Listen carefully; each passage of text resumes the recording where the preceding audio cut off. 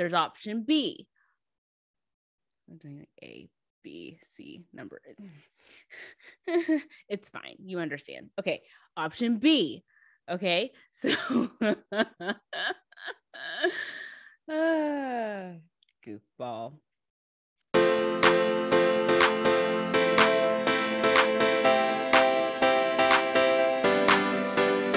Hey guys, Candace here, and I wanted to talk with you guys about a topic that I have been meaning to tell you guys about since after the first video, because I promised that I would and just haven't gotten to it. So stay tuned for that. But before we jump into that, like, share, and subscribe. Hit the notification bell so that way you'll know when videos are posted. Today's topic is on our inner toddler.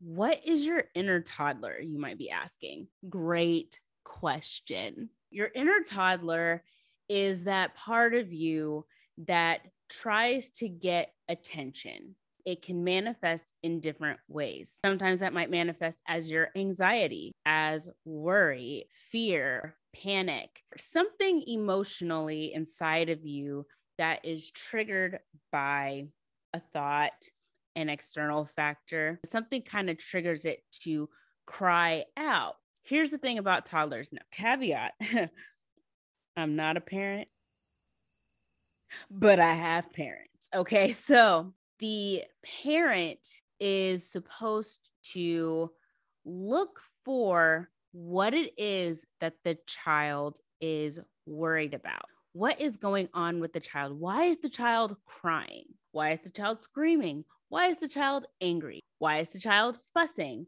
Why is the child giving me the silent treatment? Why is the child acting out? What is going on? Now, the adult in the room or whoever is in charge has a number of options to handle the situation. You can either A, go to the child, ask the child what's wrong, let the child tell you exactly what they think is going on, and you just give it to them and do that every single time. Doesn't even matter what's going on. Whatever they say, go ahead and do that. They stop crying, they stop fussing, and you don't have to worry about it. There's option B. Let the child cry, and you can completely and totally ignore them.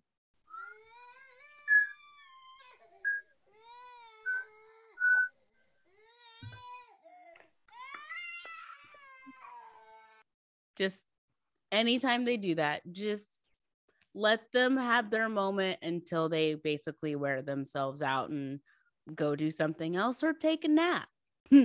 Naps are they're holy. Okay, glory. Get some rest, child. There's also option C. Option C is going to the child, assessing the situation, having the child, calm down and then better use their words to go through explaining what's going on, and then using the maturity and the wisdom of being the adult in the room to address what's actually the problem versus the expression of what may or may not be a problem. So if your inner child is going through emotions, you can, in your own self, also be the adult in the room within yourself. Let me give you an example. Again, anxiety, right? Really anxious about something, worried, pacing back and forth, don't know what to do. I'm starting to cry. I'm starting to freak out. I don't know if I'm going to do well on my exam tomorrow. I'm so scared. I don't know what to do. I feel like I'm not remembering anything. I can't do it. I can't. This is horrible. I can address myself and say, what do you want? What is making you anxious? What is freaking you out? Have you studied? If not, that might be why you're freaking out. You could say, well, you've been studying, and I know the exam tomorrow is really big. It might be really monumental for you. You might be in a tough spot academically, and this is really important for you, but you don't have to worry. You don't have to be afraid of what's going on. Collect yourself, maybe take a walk, come back, and allow yourself to calm down. You can also just allow yourself to go through those emotions, acknowledge the fact that those emotions are happening, and know that those emotions are going to pass. Letting those emotions do what they do, let them run their course, and then eventually they'll pass and you'll be okay. You'll be able to study. You'll be able to do what it is that you need to do to get the job done. Everyone has an inner toddler.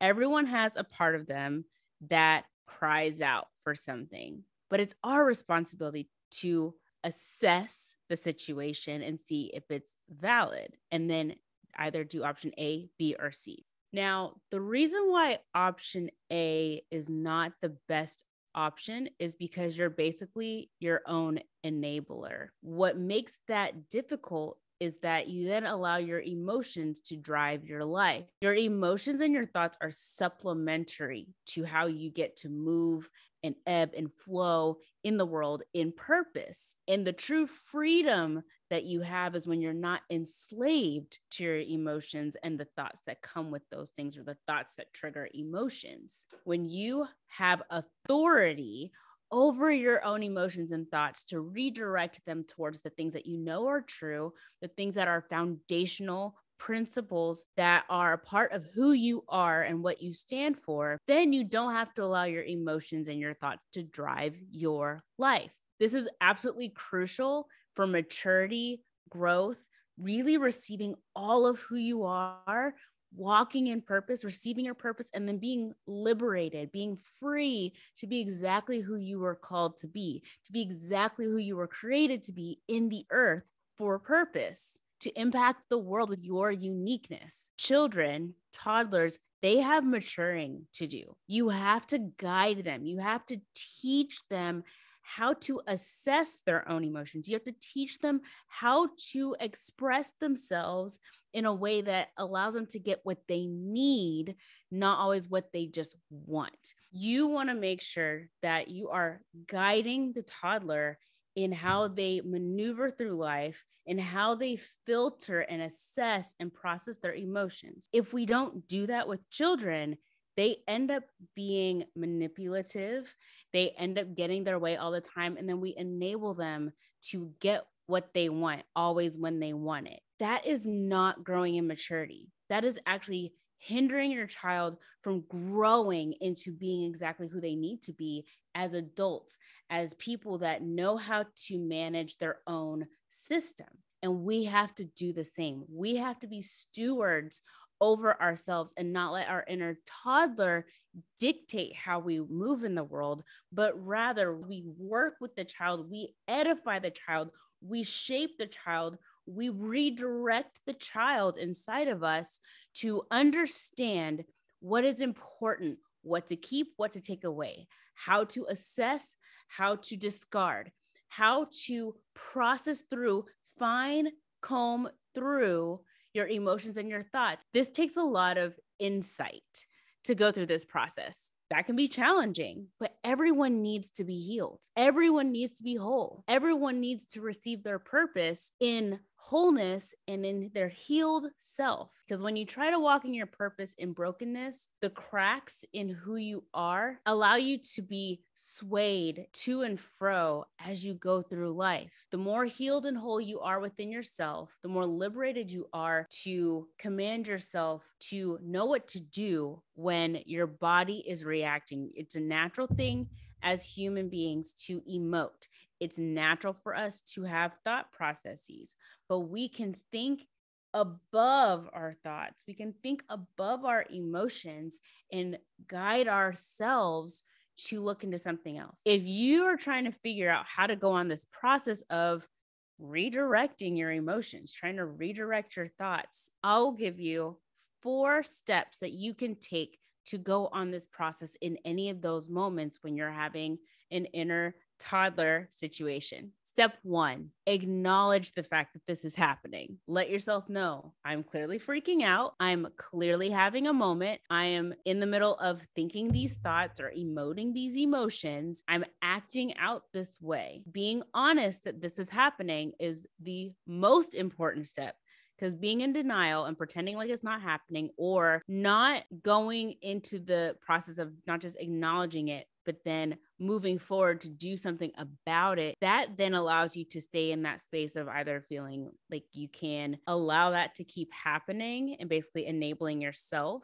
And it doesn't allow you to have accountability for what you can control. Step 2, ask yourself the tough questions. What is going on? Why are you having this moment? Where is this coming from? And what is it that you actually need? We talked about this in my video about honest surrender, and I'll put a link somewhere, either in the video or in the description box below. But honest surrender, in that video, we talked about how you have the tree, you have the roots of the tree, and then you have the branches and the leaves off of the tree. The leaves just tell you an expression of what is potentially going on at the root, but it doesn't tell you what the root is. You have to dig deep and you have to go figure out what's actually going on. That's a mature process to go through, and it is crucial in the process of actually being liberated from being enslaved to your emotions and your thoughts of the inner toddler. So ask the tough questions, assess, be your own detective, just as you would if you were a parent trying to figure out what is wrong with my child. This might take getting a life coach, a therapist, a psychiatrist, a mentor, a trusted friend, a pastor, someone that you believe can truly help you go down that path. Can you help me, girl? Can you help me? Because I don't know. I'm having a moment. The more that you can get to the root of what's going on, the better you're going to be in managing yourself and not allowing your inner toddler to control your life. Step 3, accept what you find out at the root. This might be really challenging because it's a humbling process to own the parts that are on you, but then it's also freeing to recognize the parts that really have led to these types of reactions to things. And it helps you better understand yourself. It helps you also better decide how you want to move forward, how you want to better handle that moment. And that brings me to step 4. Press on. Move forward. Choose a different response.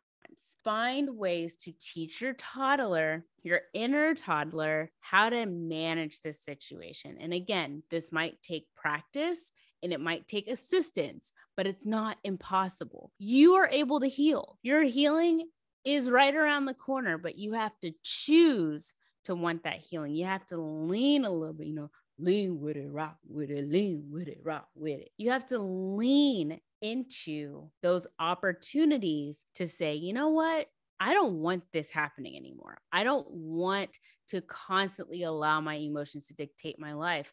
I can't just get what I want when I want it. Anyone that says that they want what they want and they get what they want when they want it, they're telling you, I let my emotions drive my life. That is not safe. That is not healthy. That's coming from a space of pain, trauma, pride, fear. And if you're one that talks like that and you're watching this video, this is your opportunity to change that narrative. I want to hear from you guys. Do you have an inner toddler? And if you say no, you be lying, okay? Because I know I have one and I'm constantly trying to. Candace, okay, sweetie, sit down. Sit down. Well, what's going on? Let's talk about it.